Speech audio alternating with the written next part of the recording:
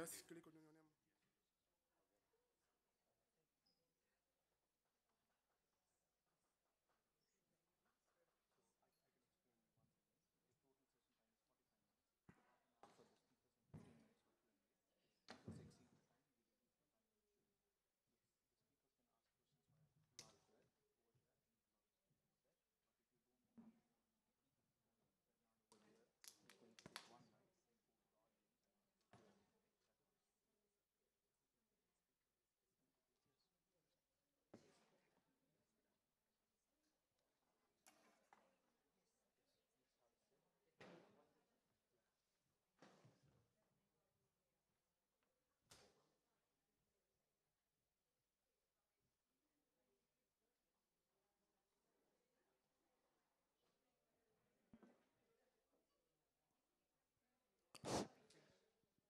Welcome, everyone. I know it's meant to be noisy here. I think it's a marketplace. We all we should feel as if this is out on the street. But we are very excited to have you here.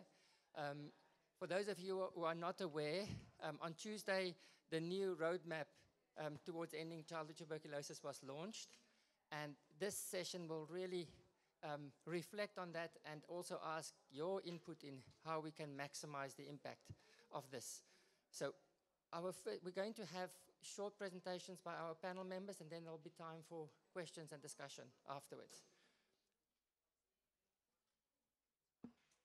I'm going to start off by asking Kiara Goslet to give us a short patient perspective on living with TB and MDR TB. Kiara is from South Africa and is now 18, but had TB when she was 11. 19. Sorry, that's a big mistake to make. One of these days, you'll be very glad if people get it wrong. Good morning, everybody. My name is Kiara Goslet, and I'll be having a short presentation on my story. Otherwise, I would be like talking and crying and talking about my whole story. I have no conflicts of interest. My MDR TB journey started in the year of 2016 when I was 11 years old. I took my medication at 2 clinics, and after that I was admitted to Brooklyn Chase Hospital, a hospital in Cape Town. This is me standing at the front of the hospital, and this is the quantum that came to fetch me at the clinic. So when I arrived at the hospital, I was booked into an isolation ward, which was Ward B. So this was the ward. That's the entrance of the ward, me standing at the bed that I was at in the room that I was in. And that is the staff. It was still there from 7 years ago. That's the park, and it was very colorful, very nice. So after the isolation ward, a doctor came to me and she said, Kiara, you are going to Ward 3 now. This is the children's ward where you are not so infectious anymore, which means you can go home for weekends. And I was extremely happy. I was jumping for joy because I wouldn't like have to be alone. And I was like with other children that also was going through the exact same thing as me. So this is Ward 3. That's me standing at the entrance of the ward. And this was the inside, and it actually became an XDR ward now, but that was how it looked 7 years ago. I also finished my schooling at Brooklyn Chase Hospital. My granny would bring schoolwork from my primary school to the school at the hospital. So this is me standing at the entrance of the school, and that's my teacher. And they still had my books, my notebooks from 7 years ago, like stored in the cabinet, and like I was so surprised.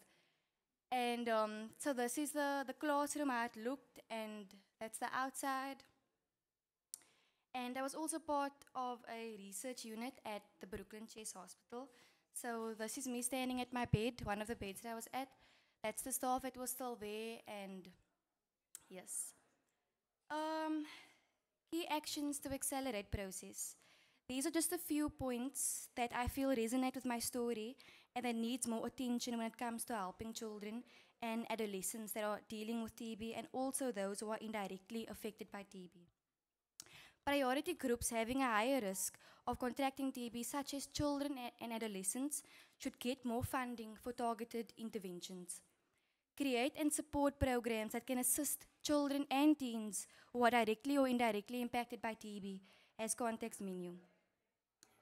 Invest in the engagement of community leaders and community-based organizations as key partners to increase the demand of high-quality TB services. Thank you. Just also a special word of thanks and appreciation to the management and staff at the Brooklyn Chase Hospital, because they helped me a lot with healing and just finishing my treatment as a whole. So thank you, everybody.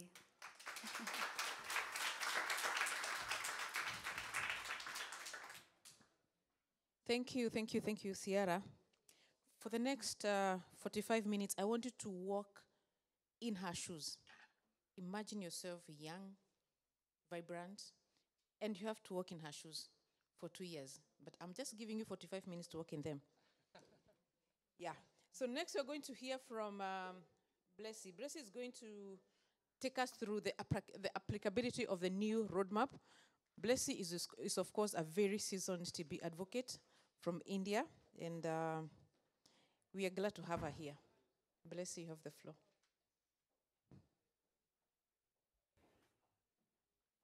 Good morning, everyone. Thank you very much for coming here on a rainy morning.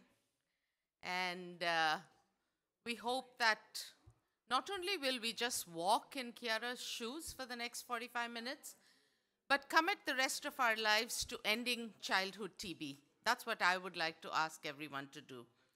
So I would like to take you through a few of my slides, just to say I have no conflict of interest. So I'm going to look at how the roadmap, the applicability of this roadmap for TB-related advocacy in a TB high-burden country. I come from India. I work globally with the Global Coalition of TB Advocates, but we are based in India, and we do a lot of work with the Indian program.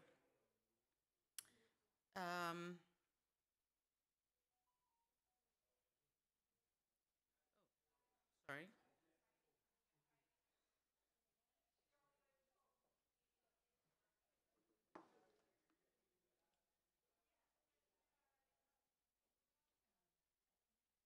Enter, yeah. Okay, so this is the roadmap.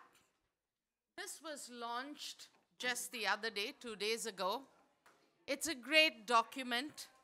It really highlights where we are, what the gaps are, and what we must do. And I'm going to talk a little bit about what it needs to be for us to be able to use that.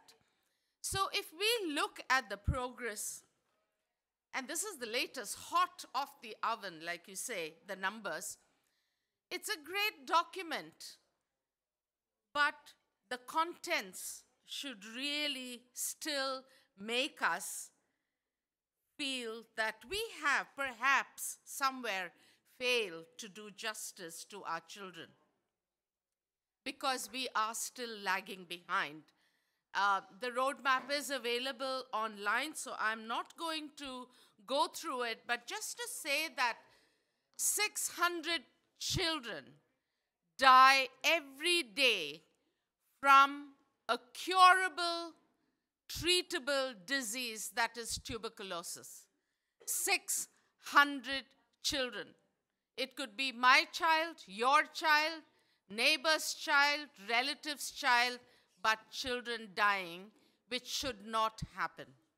So I want us to just look at that and see the gaps and try and stand in those gaps when we go out from here. If we look at the treatment coverage, there is still a gap of finding the little ones, the ones below 5 years. We have a huge gap in providing TB preventive therapy, something that can actually safeguard our children. We are only able to provide so little, and that should not be acceptable. When we look at the treatment outcomes of the children that we are finding, we're doing okay with drug-sensitive TB, but drug-resistant TB, MDR and RRTB, we're at 80%. But for me as a mother, it is not acceptable. We need to be there at 100%. I know epidemiologists, scientists, researchers will give me 100 reasons why we can't get there. But as parents, as neighbors, as adults in this world, I think we owe it to our children to try and get there. Finding children, like I said, is still a problem. And this 80% is only 80% of the children we are finding. We are still not finding 86% of the children. So we are not doing well, people. If we have any commitment to children, if we love children, if we have heard Kiara's story, and even if you're irritated with children, because they can be irritating when they're little babies, we owe it to them. They are our today, they are our tomorrow. So we cannot let this happen. So the roadmap, I just want to highlight a little bit about the UNHLM 2023 targets. They're very good, very ambitious. We would have liked it to be much more, but what we have is good. And I think what we can do is a lot better. If we look at the children, the targets are quite good. I think if we all join together. If we look at the last 5 years from 2018 high-level meeting, we didn't do too well.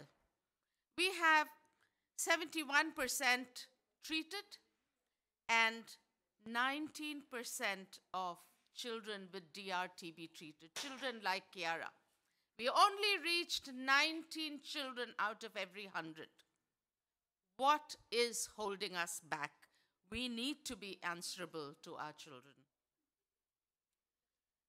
And if we look at TB treatment, again, the target was 206. This is 2018 to 2023. We could still do a lot better. Now, the roadmap, if you read it, it's very interesting. There were an estimated 1.25 million children and young adolescents who fell ill with TB, and that is 12% of the total burden of all TB. But 51% were not diagnosed. Why? We have the tools, we fought for the tools, we have the tools. Why aren't we diagnosing children, and why aren't they being reported to the national TB programs? Because ultimately, the action is at the country level. Globally, we can have all kinds of documents, but the action needs to be at the country level where you and I are. And when we look at our little ones, children below 5 years, it is even worse. Human children are the most vulnerable when they're babies. If you look at animals, they quickly are able to jump up and run. But children need a lot of support. Children need a voice. And that is something that we have to give. The present UNHLM targets are great. I'm not going to go through them. It talks about 90% of people who develop TB getting quality assured diagnosis and treatment and supporting them to complete treatment, which means nutrition, social protection, whatever, is needed to make them complete that. And this includes 4.5 million children. And household contacts to be provided, children who are at high risk to be provided with TB preventive therapy, 90% should get that. And these are great targets for us to keep in mind as we go ahead. Now, the roadmap also has 10 action points for us to look at. But for these action points to become actions, they need to be translated at the ground level. We can't go from here and say, oh, we have a great guideline, we have a great roadmap, and it's going to change the world. It's going to save lives of children like Kiara. It's not going to happen. It needs you and me to actually act based on that, because these action points are great. They are relevant. They resonate with people who are working in TB and people who are not working in TB. Because these are really actionable. They're not up there. They're really practical action points. You know, they talk about increased funding. We all talk about it. National leadership, social protection, advocacy, building and sustaining local capacity, implementing and scaling up solutions and interventions that have been successful, and integrated, children-centered, family-centered, community-centered strategies, so closer to the people, the better it's going to be, improving data collection, supporting R&D and innovation. Great points. Not rocket science. We all do it on a daily basis. At least we talk about it on a daily basis. So let's start doing it. So now this also presents great opportunities for us at the country level. And for it to be really applicable in high burden and also in not so high burden countries, it has to be political, because it is the political commitment that is needed. And I do believe that there is enough in the roadmap for us to take it and advocate with our political leaders. It needs to mobilize resources. And I do believe that using this, we can go and ask for increased funding. And it also needs to be an advocacy tool. And already I have used this since the day it was launched to advocate for children. So it is a great advocacy tool. And the fact that it's really bright colored also helps. It needs to be visual. When I was having a call with David before the roadmap was launched, we were talking about it, and I was telling him, I said, I'm sorry, many of the things that come out of Geneva and WHO are hard to understand. You know, it's all about numbers and data and graphs, and it's nothing about children, it's nothing about people. But I'm really glad to say that this is amazing. You know, look at it. Please go and look at it. It's like a children's storybook. I love it. So, and it's also usable. You can take it and actually, and I keep it with me all the time. You know, it's a bit crumpled, but I take it and I talk about it and I read about it. Because it's not numbers only. It's voices. It's voices of children like Kiara. I know she's not a child now, but you know, it is about, so we need to make it about people for it to be usable and applicable in our countries. And lastly, we continue as advocates to ask for price reduction. All of us have added this as our last slide. So wishing you the very best to end TB, not just in everybody, but very specifically in children. So we have our young leaders today that will go on to be greater leaders tomorrow. Thank you very much.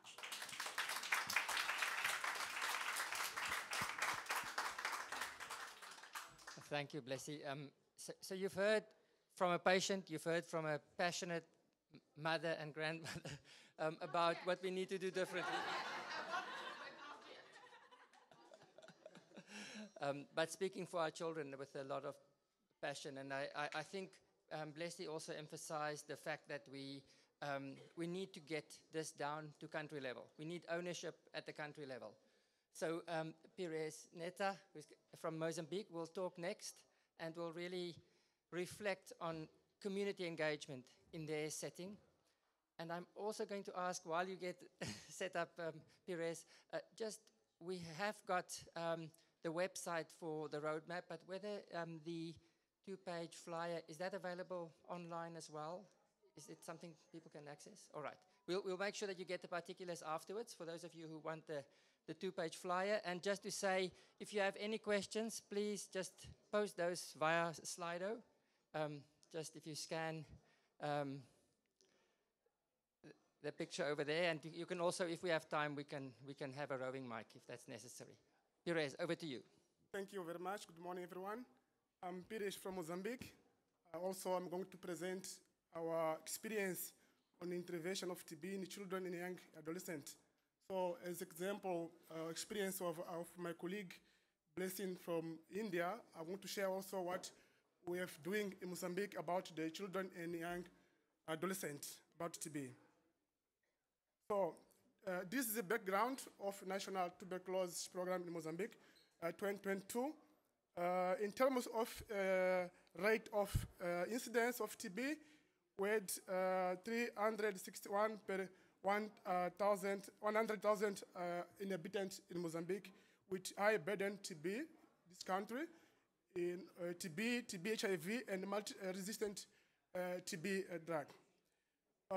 In terms of all forms of diagnosis of tuberculosis, we had 110,674 TB cases in Mozambique, where 12% were TB in children below 15 years old.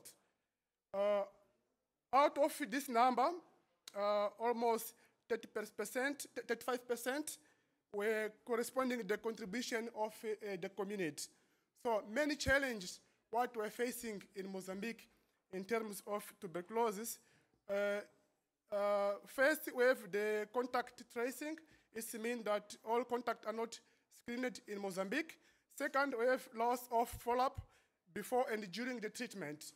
And third, we have long distance to health facilities. These are main challenge what we are facing there.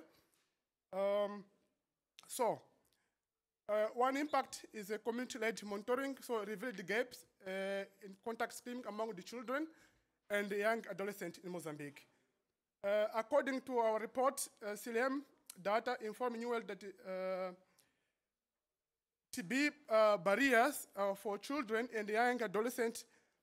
In second wave, data of CLM was one of it communicated the implementer that it gives a response for us to go behind of this information.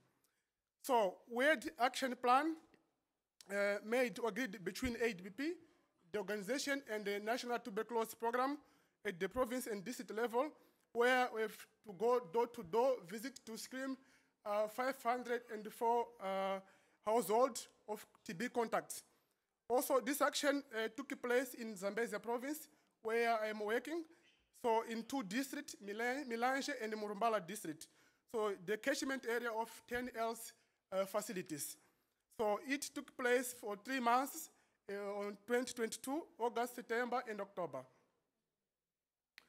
So these are basic data before the action. We had 2,486 people with TB were oriented and engaged with the CLM, whereof 504, almost 20%, reported barrier to TB service for children and adolescents. So out of this number, almost 88% reported that their household contact under 15 years old had not been screened. Also, we had 11%, 56 reported that preventive therapy was not available for health facilities. Also, we had 4 people reported that they didn't not want their children to take preventive therapy. So we had 2 strategies for this action. One, we have included the list of TB indicators for children and adolescents in one impact CLM dashboard. And 2, we had household visit for this number of 504 households to screen all contacts. So in terms of result of this joint action, we had 1,157 people in this 504 household, where we screened 397 children plus 760 adults. So We had 320 of 397 children contact were identified as eligible to start TPT after evaluation by TB nurse, and they started on TPT. So also we had 124 people were diagnosed with TB, 77 were children, and 47 were adults. And other initiated treatment. This is a picture of this action, what we've done there in the community.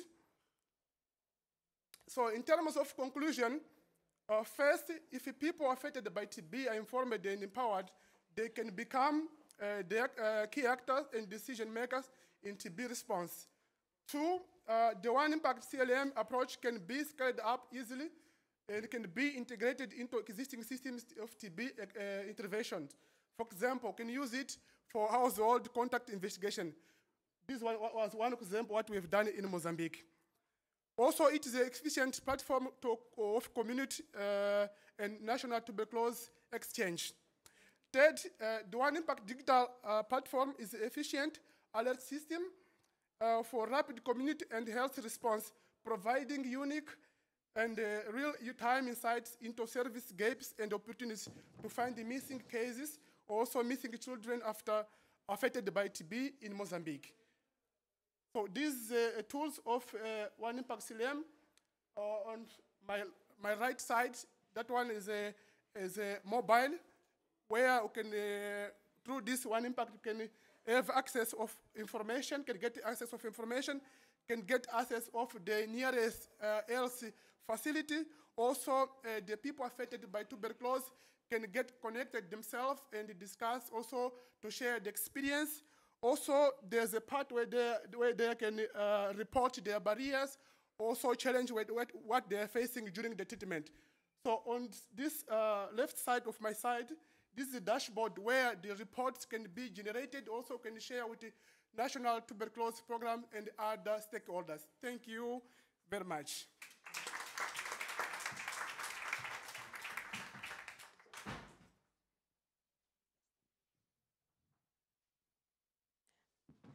Yeah. Blessy said, we are the advocates for children, right? Because children are in school, so they cannot be here with us to do advocacy for themselves. Therefore, we have to be their voices. However, I have picked a few points from that presentation. One, that 88% of homes with children, contact tracing was not conducted. That means, most likely, we missed some children who should have been put on treatment. Another shocking one is that a good proportion of parents did not want their children to be put on TPT. Just think about that. Yet we are supposed to be their advocates, but with the barriers to access for services. Ponder about that. And as we continue, remember to write down your comments, inputs, questions. We want to strengthen advocacy for implementation of this roadmap from the inputs. Now, next, we have to think about accountability. And of course, accountability starts with us who are in this room.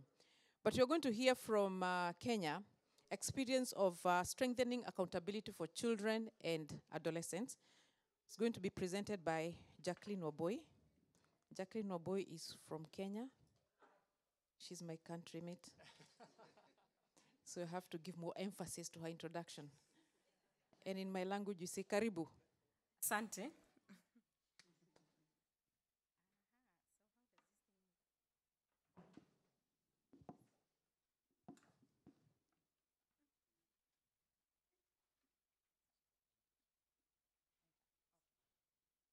Okay, thanks. As I've been introduced, my name is Jackie Wabui from the beautiful country of Kenya. I have no conflict of interest to report. And let me just say, I'm actually doing this presentation on behalf of a young girl who was denied access to this conference because of paperwork, which we all know. So, Gloria, this is for you.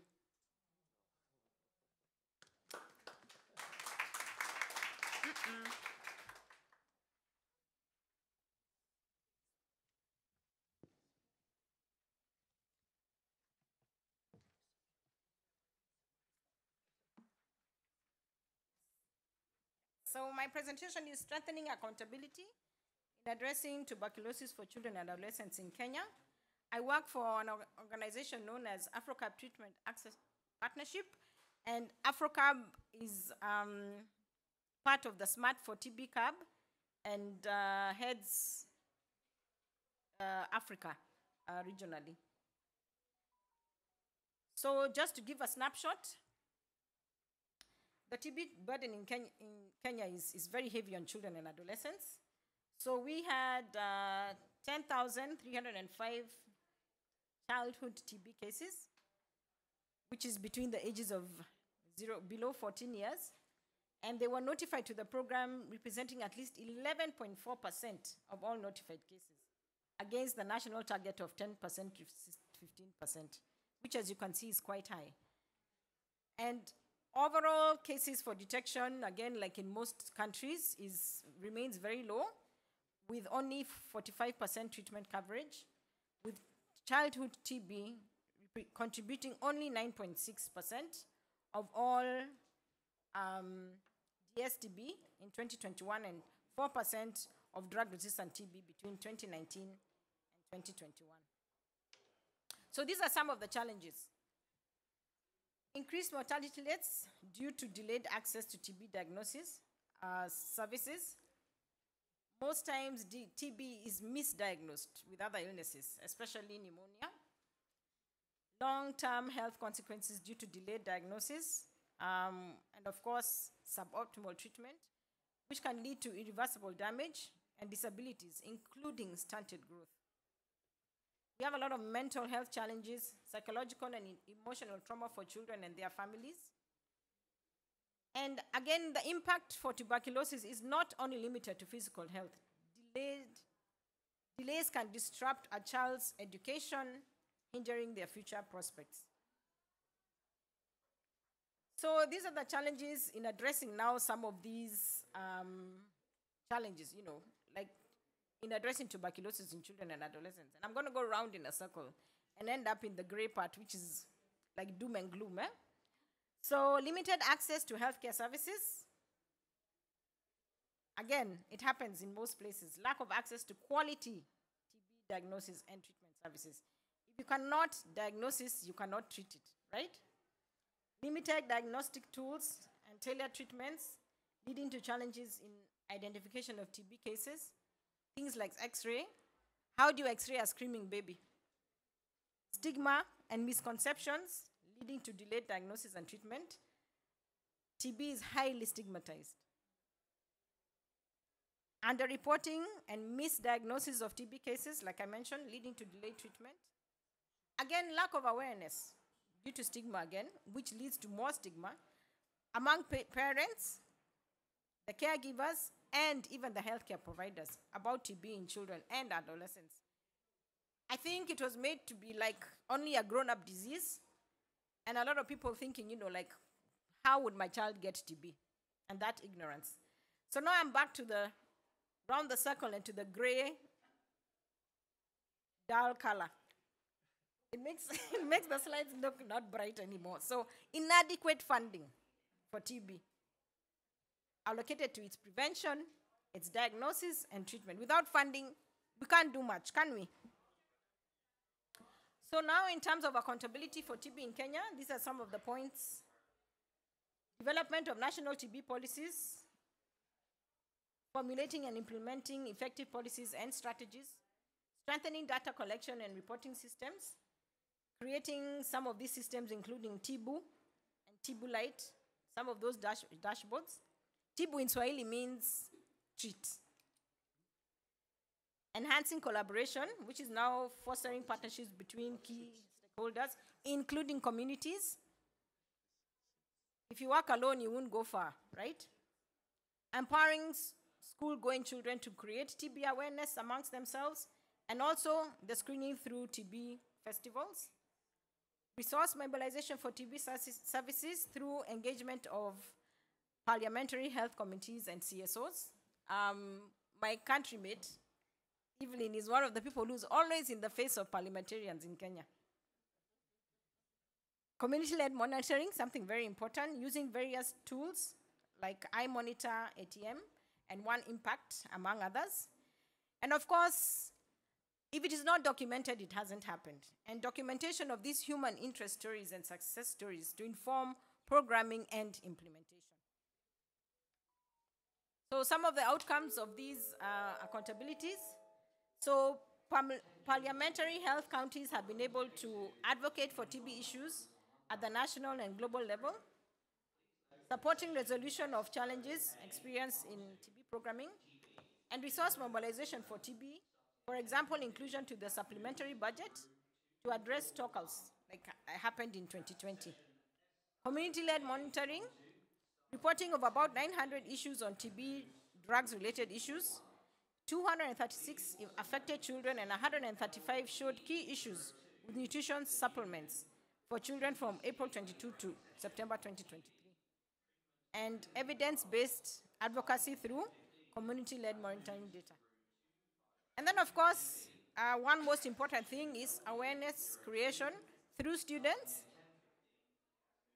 through school-going children. About 200,000 were screened, and 649 of those were diagnosed, and 647 found to have tuberculosis between that period. And students in all the 47 counties that we have in Kenya participated in the national music festivals and presented TB-related items to create awareness. So the music festival is where most the students meet, like countrywide. And I remember as a young student, if you hadn't gone to the music festival, you hadn't gone anywhere. So that is one of the places that, you know, these festivals are used to create this TB awareness. Thank you. Thank you, Jackie. I'm going to ask for Maxime Lunga as our last speaker to move up to the podium. So you are getting different community perspectives, and Maxime will reflect on the DRC. And I think, like Jackie demonstrated, there's always a lot of noise in the TB world. If we want the children to be visible, we need to stand up and talk loud for them. So thanks for pushing through, Jackie. Maxime, over to you. Hello, everyone, and thank you for the microphone. I'm Maxime Lunga. I come from DRC, Democratic Republic of Congo. It is a big country, like a subcontinent. But as you know, a big country, big TB challenges also. I'm here to share with you our experience on strengthening community engagement to reach TB targets for children and adolescents. DRC is, if not the first, but the second eye-burdened country in Africa. And in terms of pediatric TB status in DRC and CAP TB project that we have in the country, in 2021, the proportion of children notified was 10%. This proportion has remained stationary at 11% for more than 5 years. And the gap for pediatric TB detection represents 50% of the expected pediatric target. And 48% children under 5 years of age who were contact of eligible TB patients did not benefit from preventive TB treatment. But I work from a former TB patient organization named Club des Amis d'Amiens, CAD. We benefited the support from Elizabeth Grazer through the CAP TB project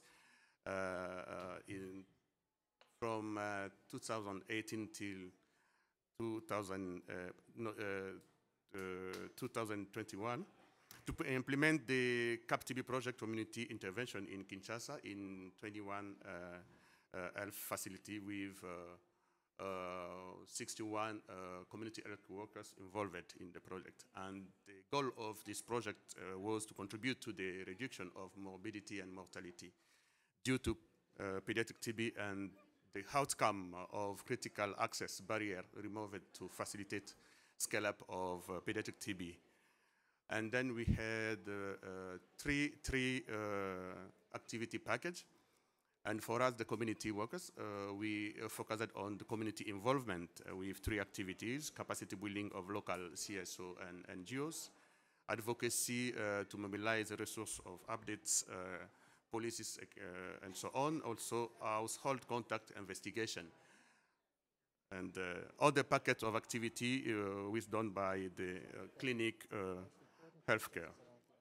And this package, we have also 3 sub activity package. The first one is integrated of TB screening into pediatric entry points in the health center. And our community member go through the other services in the health center to care of the oriented sanitary and education in the nutritional service. I don't know CPN in English, but is a consultation prenatal on the maternity, and also at the maternal care structures. And they did the sanitary and education, TB sanitary and education, to refer the presumed to health facility for diagnosis and treatment. And you see that we focus our attention in the children and adolescents. And for the second sub-package, household systematic contact investigation. And we carried contact tracing visit to household visit TB index cases.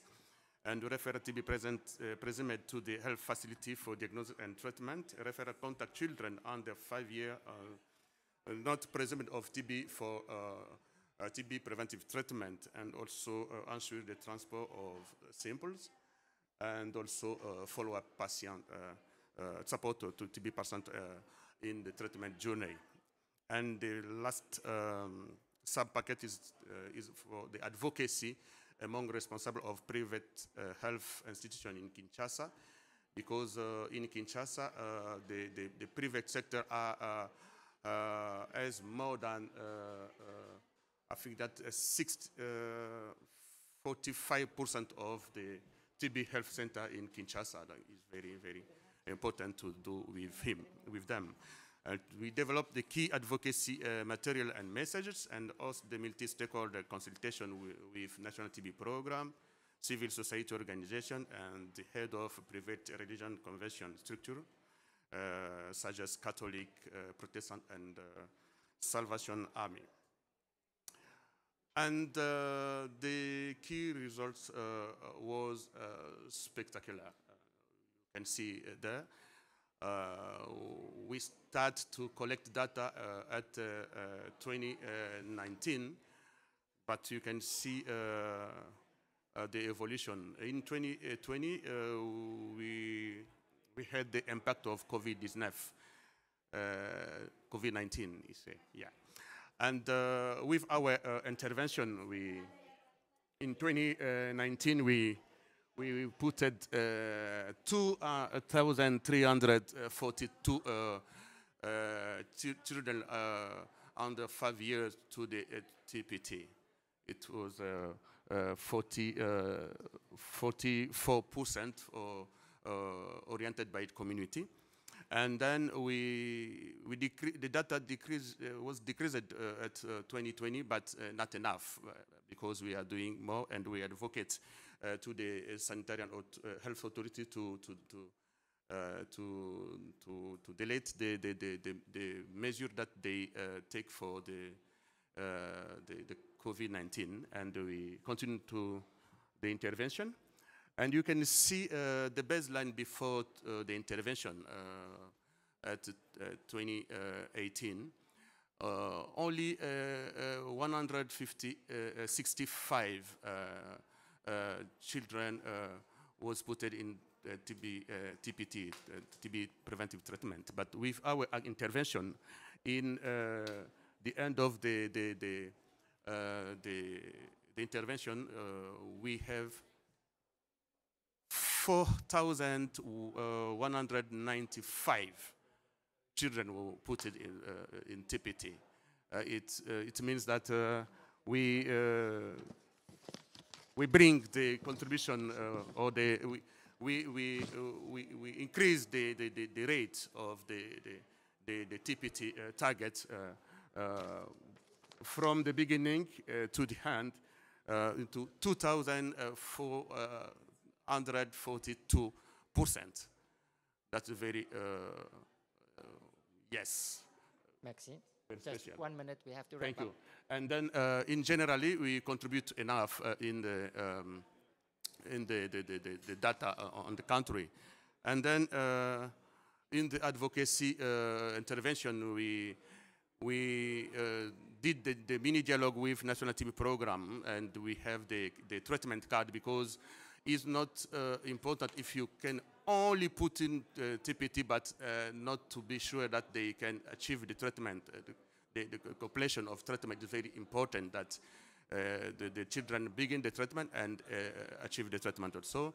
And also, we did the advocacy to deletion of the consultation fees for those children referred by community actors to access easily to the TPT. And also, we have the engagement of all responsible of private religious convention structure to reduce the barriers to access to TB pediatric services.